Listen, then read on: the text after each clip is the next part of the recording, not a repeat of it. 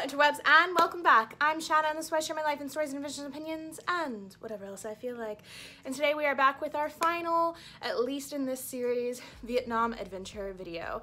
In this last 36 hours I spent in Vietnam, we start off in Da Nang, hanging out on the beach, enjoying the beautiful weather before we hop on a plane to head back to Hanoi, go on some great adventures in Hanoi, and then hop on a plane back to Japan.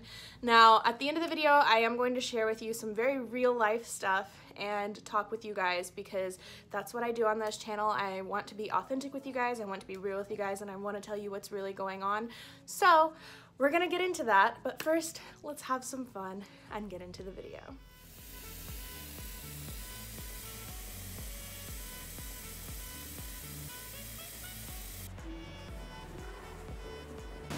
Spending the day until I have to catch a plane back to Hanoi at the beach. Beep, beep, beep. This is a quick reminder to let you guys know that you should hit that subscribe button if you haven't, and if you like the video at any point, go ahead and hit that like button as well. Sorry for the interruption. I'm gonna shut up now and let's get back to the video. I'm not exactly sure how I'm sitting out here now, but I look like a tan. Yeah.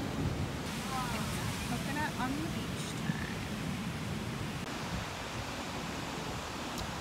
I could honestly get used to this.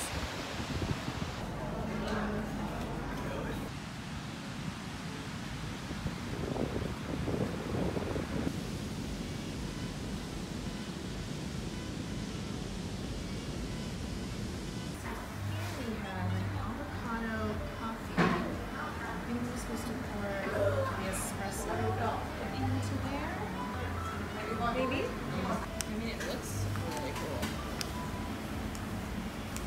Alright, I've got to be honest. Well, this is not terrible. I'm also not the biggest fan of it. But I need that caffeine, and all the avocado's got to be good for my skin, so. Basically a barbecue burger made from jackfruit, and I'm so excited to try it.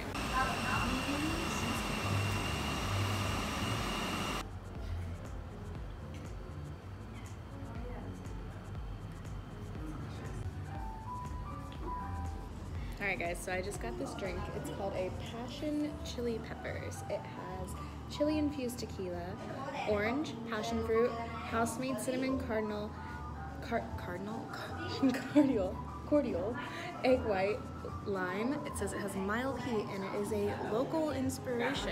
So I'm excited to give this a try. I'm actually gonna lean forward so I don't spill anything.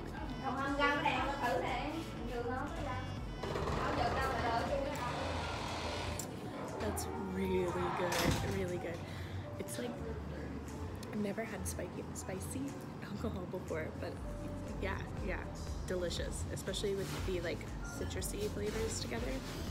So good. From here, it was time to head to the airport and get on a plane back to Hanoi.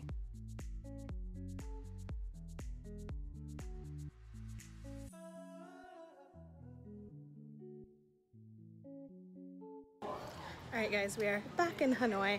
The plane was hella delayed, so we got in late, but I checked into my hostel and I'm gonna go have a 1:30 in the morning beer. I made a friend at the airport who's staying in the same area. We took a ride back to this area together, and we're just gonna go grab a drink. Why the hell not? Enjoy the night.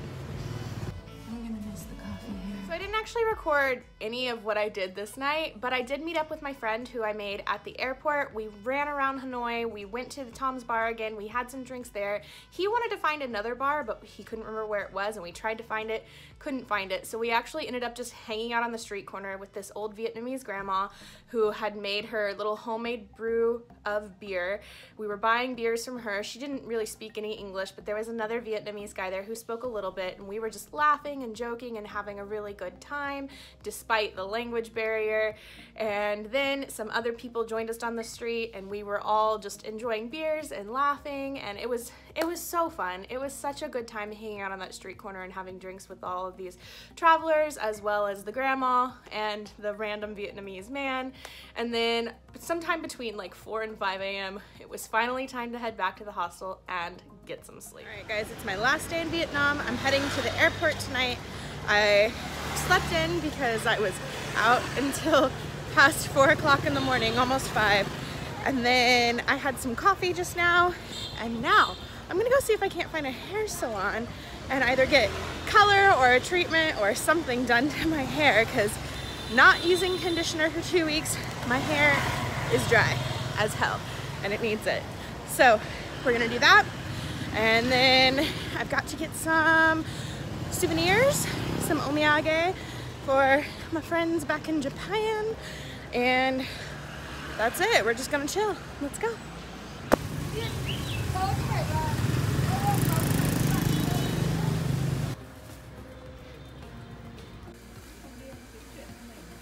I did a thing. I did a thing.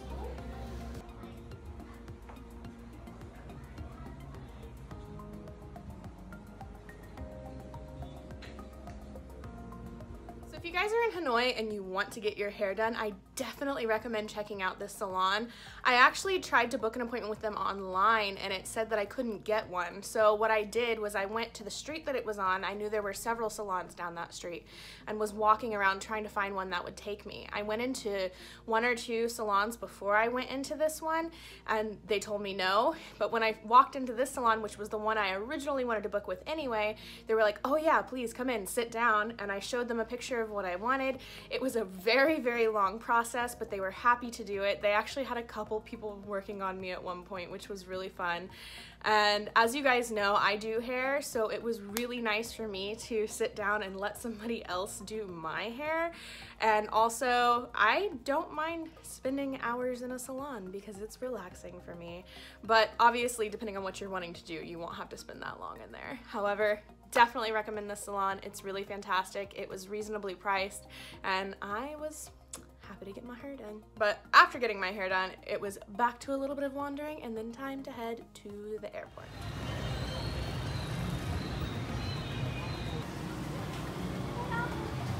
Gotta have one last egg coffee, and of course, it's on the street corner. Can I help you, sir? As always, I of course don't want to leave. I've really been enjoying my time here, and there's so much more to do that I just haven't had the opportunity to do, which means I'm gonna have to come back on a different trip and do it.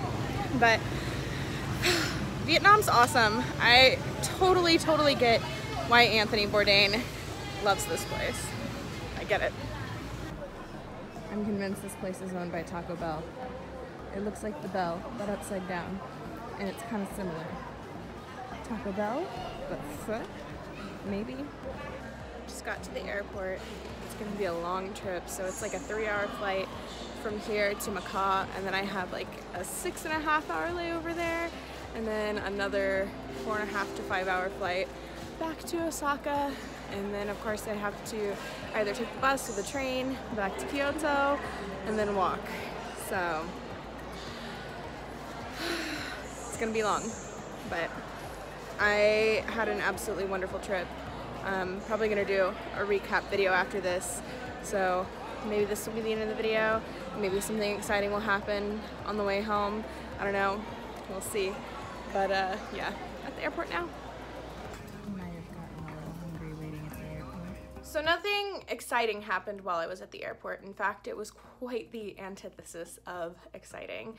While I was at the airport in Macau, I was completely exhausted, and I laid down on one of like the airport benches and fell asleep, and I woke up in this absolute anxious panic, and I didn't know why I was so anxious and so panicked because I still had plenty of time before my flight, but that's how I woke up feeling. And then just before I got on my airplane flight to head back to Japan from Macau, I got a phone call from my mom. And so, as most of you guys know, back in about November of 2019, I had decided that by the following April, when my visa was expiring and when my contract was up at work, I would at least be heading back to America for a little bit to try a new adventure, to seek some new things. And I wanted to also spend some time with my grandmother because she had fallen very ill, and it was important to me that I get back to spend time with her and spend some time with other members of my family. So that was a decision I'd made back in November 2019. And then come around December, she was doing better, but I was still pushing forward with that plan. And then while I was about to get on the airplane to head back to Japan, my mom told me that she suddenly passed away. So from the airport in Macau to Japan, from the airport in Japan back to Kyoto to my apartment, everything was just this complete blur and whirlwind of tears and being upset and feeling like a terrible granddaughter because I wasn't there.